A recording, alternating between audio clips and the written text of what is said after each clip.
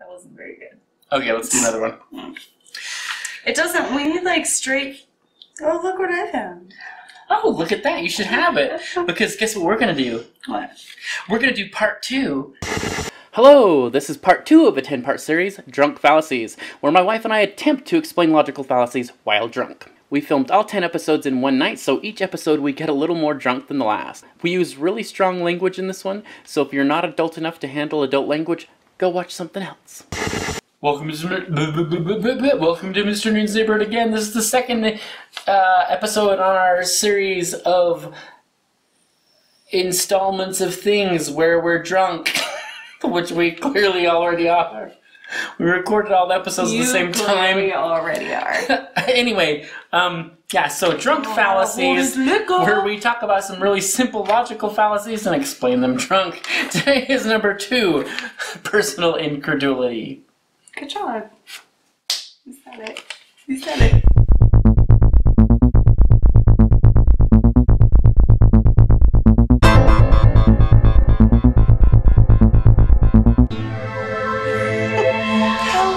Welcome back to Drunk Fallacies. We're still going.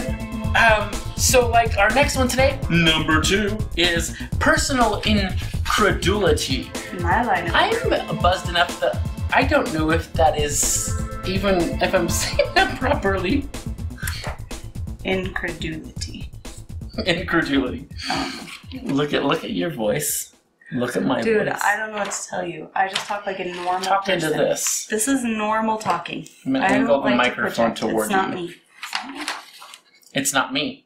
Don't talk like that. Don't talk like that. Just talk like normal. Just talk like normal. And I think that my voice is more like I've been sick, and so this is just how my voice is. It's more like evanescence? No, it's more like normal. Okay, personal incredulity. Incredulity.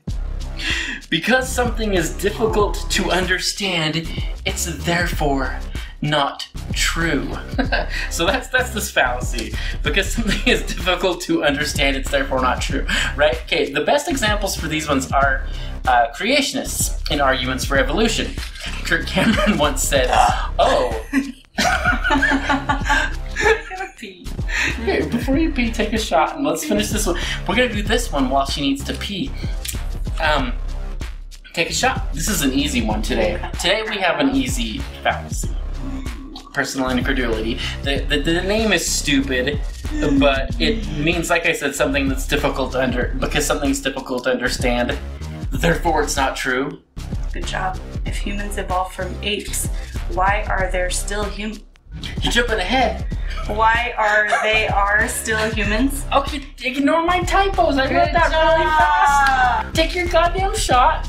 Let's do this episode, and then you can pee. I'm gonna pee right now.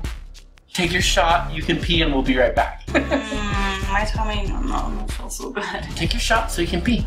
You can't pee until you take a shot. Much peer pressure. Do it or you're a loser. Gong. My nuts. I told you, don't say stuff like that. Like nuts? Yeah. I didn't say ding along ding dong. Dang it, ding along ding along. And I didn't say anything about jizz. Take a shot so you can take a whiz. Oh, I'm gonna pee first. Okay, 1, 2, 1, 2, 1, 2. So you can pee. Go. Count me down.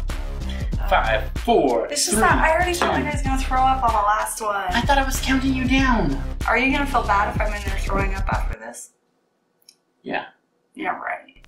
I will feel bad. I don't want you to I shouldn't take another shot. Yeah, I need to like. Okay, well let's go on with this episode then. Shots. Okay. Can I go pee first? Oh yeah, go pee. Thank you.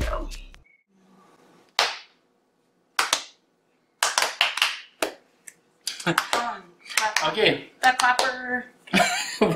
We're back from her urination. So personal incredulity, eventually we'll get to what this is, because something is difficult to understand doesn't make it true. We already said that. Hey, so this is a good time to interrupt and give a sober definition of the personal incredulity fallacy. Other terms for this fallacy are the divine fallacy and argument from incredulity. basically, today's fallacy is committed when someone claims something is not true because they don't understand it, or it's so unimaginable or fantastic to them that it must be false. It's usually alongside a supernatural claim, or with the claim of an advanced species like gods or aliens or even ghosts, because they can't comprehend it being done in a natural way. For example, I can't believe humans could have built the pyramids back then, so aliens must have helped. So, in other words, I can't imagine blank must be true, therefore it must be false. Or you could reverse it, I can't imagine how, or don't understand how blank could be false, therefore it must be true. I.e., I can't imagine how the pyramids would be built without alien help or technology, therefore aliens helped build the pyramids. So let's get back to the drunks. Okay, so Kirk Cameron, as I was saying, said, if evolution is true, then show me the crocodile.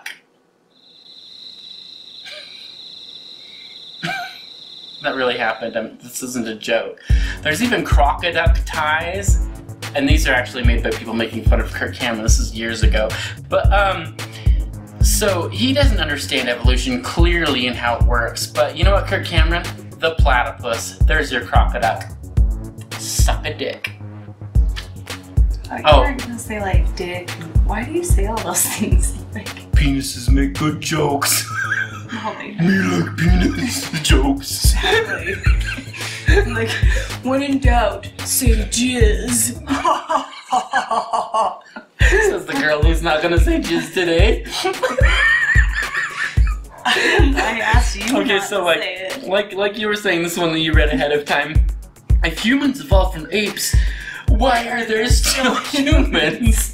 Okay, if you understand evolution, this is just absolutely fucking ridiculous, okay? And that proves the point. Personal incredulity. If something is complicated to understand or you don't understand it, means I don't think it's true because I don't understand how evolution works. Okay, for another example, how can something as complex as an eye evolve? It must have had a designer.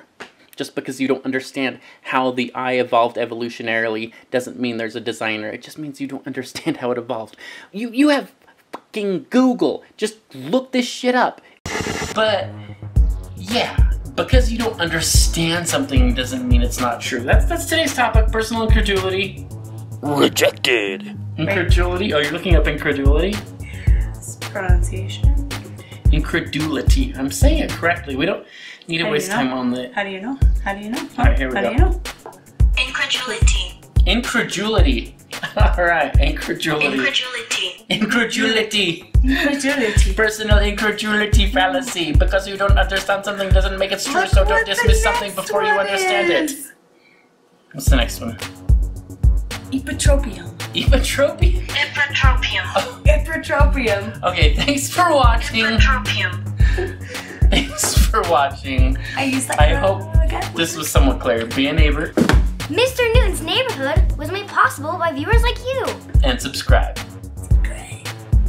So next week is part 2 of debunking conspiracy theories. And I've got to say, the 2-part debunking conspiracy theories show is hands down my favorite show we've done so far.